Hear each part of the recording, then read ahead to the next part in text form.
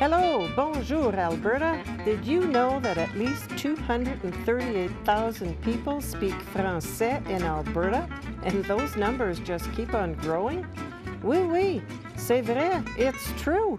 And thanks to Shaw TV Community Access Programming, we get to reach out to everyone to let you know all about special people, places, events, and activities happening right here in this great province, in both English and en français.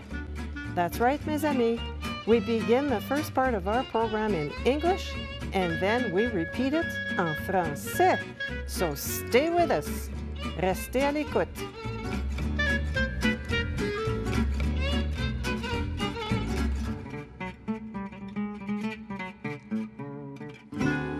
Hello, bonjour, Aleberta. I'm Anne Boiteau. And I'm Marc Lalonde. Welcome to the only bilingual interview talk show of its kind in Canada, produced by Shaw Community Access TV since 2012.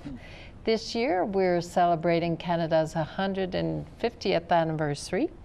And one of our guests this year is Michel Bouchard, who is a professor at UNBC and also an anthropologist. Welcome, Michel. Thank you. Yeah, great to have you. Yes, so we ask of all our guests to tell us a little bit about themselves. So where are you from and what brought you to Alberta and to northern BC? Well, I'm originally from northern Alberta, so I'm in the Peace River country. I always say Farrar because that's where I went to school, but I'm fourth generation because I guess my grandmother, Camo, I guess her family came up in 1894 in Rivière-Québec. She eventually went up north, met my grandfather, and the rest is history, as they say. You've been studying it since then, I think, yes. So, okay. And you became an anthropologist? So where did you go to school? Yeah. I ended up going, well, I guess, starting at the University of Toronto, got my bachelor's degree there, Université Laval in Quebec City for my master's, came back to Alberta in Edmonton, I guess, the U of A for my PhD, and from there, worked here and there, and finally ended up getting a tenure-track job at the University of Northern British Columbia in 2000. And you teach, what do you teach there? So anthropology, the study of humanity, but my expertise is looking at issues of ethnicity and nation and nationalism and comparative. So I look at French speakers in North America, but I also look at what Russian speakers in Estonia and Russia and minority populations in Russia to try to understand how they define themselves. Okay, and you've been there. Oh yes, all the way up to the Arctic Ocean and back. Ah, so what kind of stories do you have from Russia? I'm sure people would be trips. quite interested. Oh, where to start? But I think probably the most exciting trip, in a sense, is when we used to go. Yes, we would go to the city of Vorkuta. This is past the Arctic Circle, so in July it's 24-hour light, and from there we would get on this all-terrain vehicle, aka our tank, and from there we'd go visit, I guess, the reindeer herders. So we would go almost to the Arctic Ocean, meet, I guess, various families, see how they lived before coming back, taking the train for 24 hours to come back to 64, and then another 24 to Moscow. Wow.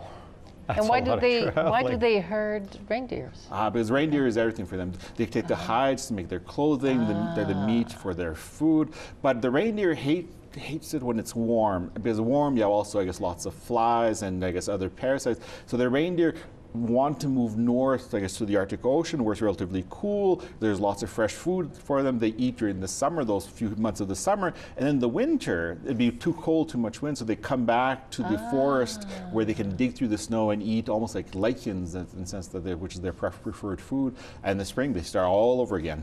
And these people that you went to see, they've been doing this for thousands of years. Oh yes, and they live in what's quite interesting, it's very traditional, so in the sense they use reindeer herders, reindeer to pull their sleds. The herders, in the sense, live in chooms. It's almost like a teepee-like structure, so they live in this almost year-round, and for them that is not only just their way of making money, but also it's their way of life, it's their livelihood.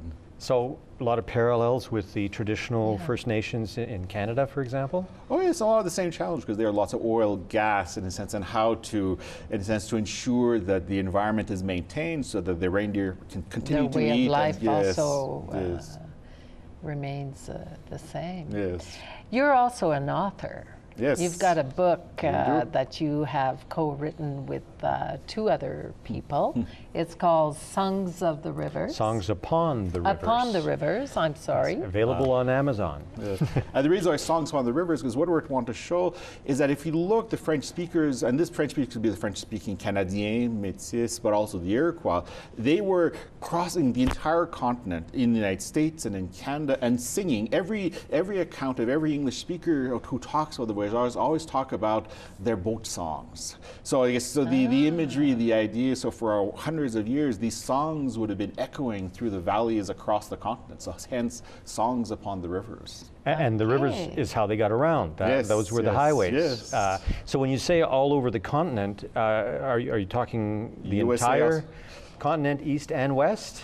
Well, for example, as the voyageurs, like if you take a city such as Saint Louis, we know it as St. Louis, but it started off at Saint Louis. The majority was founded by French speakers. They were kind of coming up from two directions. You have les Créoles, the Creoles, coming up from lower Louisiana, and then coming up the Mississippi. But you have the other French speakers, the Canadiens, who were in the Great Lakes region, and they're coming down from there, and then they kind of meet, in Saint Louis, and until the 1830s. Saint Louis, the majority would have been it would have been a French-speaking city. Wow. Yes. I guess we see other cities in the west of the United States with names like Coeur d'Alene and things like that. And that's for the same reason, because of the fur trade, I guess, up until the Oregon Trail in the 1840s, the majority of the non-indigenous population was French-speaking, and they were the workers, I guess, in the fur trade. So the fur trade was as important to the south of the 49th as it was, I guess, to the north. And that's why we kind of forget this 49th parallel is an artificial kind of line that was drawn. And it's fairly recent. Yes. Yeah, wasn't there before. Sort of thing. So this would have been before the settlers, the European immigrant settlers, moved west. And the theme of our book, we see, it's generation after generation. So first, I guess, in the Great Lakes region, one was Detroit was majority French speakers, but the settlers come in, and then the French speakers kind of move out, and other settlers come in, and it's almost like this, but the French speakers are always there first, in a sense, and they are there when, I guess, more the Anglo-Americans arrive, and they are eventually overwhelmed, but traces remain. That's why you have, I guess, one of the oldest Catholic churches outside of Quebec is actually found, I guess, you see it in Detroit. It dates to, I guess, to the early 1700s. It was rebuilt, of course, but you have, in a sense, of this if you start scratching, you find this long history, and that's what the goal what we want to do with the book. We have these little bits and pieces here and there, but nobody had tied them together. So rather than simply having a thread here, a thread there, we tried to recreate at least a picture of the full tapestry. Well, it's interesting, that the French were there first. Always. Well, even not just in Canada. No, that's right. In the United States also, and even after the migration of the Acadians to the lower Mississippi, New Orleans area. And I'm sure you saw that little film called The Revenant. Well, what is interesting, the original Revenant, a lot of the words were in French, and there's one point in a sense where Hugh Glass, in a sense, in the description says, yes, then you have five Canadian boatmen, I guess, took him from one fort to the next. So, and they were using all the French terms for buffalo berries, French terms in the sense for the Black Hills, where the Côte Noire. So we can see, even in this original account, Hugh Glass would certainly have had to learn some French if he were to survive more than just the grizzly bear. Yes. And so how long a project like this did it take for? Well, our first co-author, Robert Foxker, and I think he has been working on this probably for 20 some years. I guess it was kind of his passion.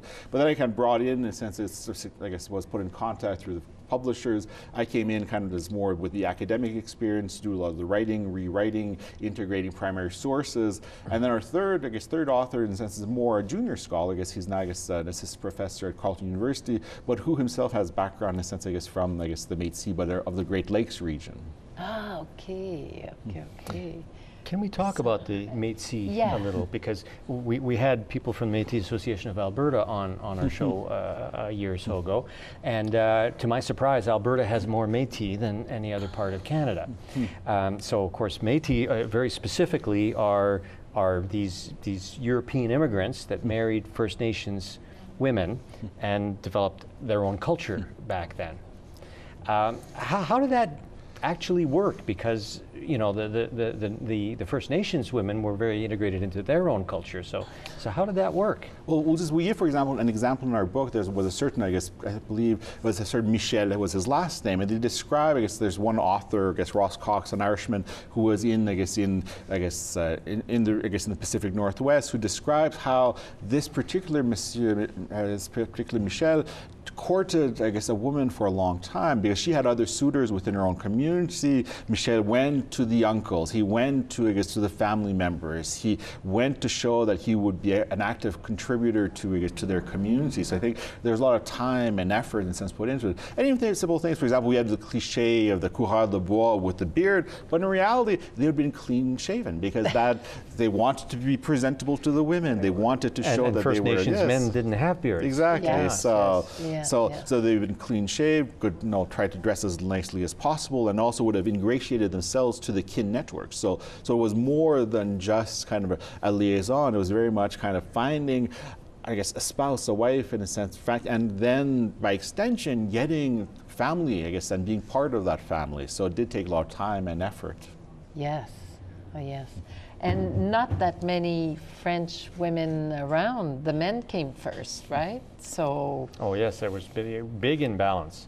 Yeah. Les filles du roi came to Quebec way back in the days of Nouvelle France, but that didn't happen in the West, did it? Yeah. But I think what our book, in a sense, what we're doing, what our argument, in a sense, perhaps is somewhat heretical, is we're saying that this métissage, this Métis community, wasn't just the Red River. It was continental. It was kind of everywhere. It was everywhere. And you see, like, for example, there's Alexis de Tocqueville. At one point, I guess he's waiting for his guide, and he says, "Oh, this man comes to me. He looks like an Indian. He's fully dressed. All of a sudden, he comes to me, taps me on my shoulder, and says to me in perfect French with a Norman accent, 'Yeah, put your bags here, but be careful not to drown. Many fall in.'" And you ask him, "So how's it that you speak French?" He says, "Well, my father is Canadien, my mother was First Nations, and thus I'm a bois brûlé." So in other words, he was kind of métis. That's what they called it back then. Yeah, so you have these different terms, and bois brûlé, we found it, I guess, we found it in the Great Lakes region. We find it in the Pacific Northwest. So it seems, I think, so what we're arguing, it wasn't just the Red River, it was a continental network of people who were interrelated, intermarried, who are traveling thousands of miles over the years, and this identity seems to have emerged and taken shape and was spread over the entire region, not just a small locale. And was it different tribes as well who did that, or more particular to certain ones? In the case specific, we talk about, for example, I guess a certain Marie Dorion. Well, what is interesting, the Dorion men, they were kind of, the grandfather had married, I guess, a woman from one First Nations on the other side, I guess, of the Rocky Mountains. The father had married a First Nations woman from another, I guess, another nation. Oh, and wow. finally, the grandson married, finally, I guess, a woman from, I guess, from a third, yes. And what we see is that, but the one thing that they maintained through these entire generations was the French language and this identity. So it's kind of, so it wasn't just, it was kind of a, and again, and that was the common thread. Yes. Michel, it's all the time we have. Thank you so much for being with us and telling us about these very interesting people. And about your book, Songs Upon the Rivers. And for all of you out there, thank you for joining us, and please stay tuned. On continue en français.